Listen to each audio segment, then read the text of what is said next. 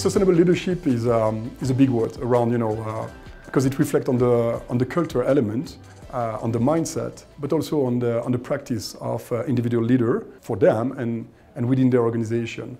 And so what we've done with many leaders is to assess their belief, their knowledge and behavior to turn them into management practices and governance practices. On this purpose, we just launched with our partner, Swiss Leader, the Sustainable Leadership Barometers that is open. I guess already 300 companies and leaders participate so far. So that's a super tool to really think about sustainable leadership element, which is core because it's really give the main axis on any decision and any engagement that the company will take. So that's here to take for any leaders to go on such assessment.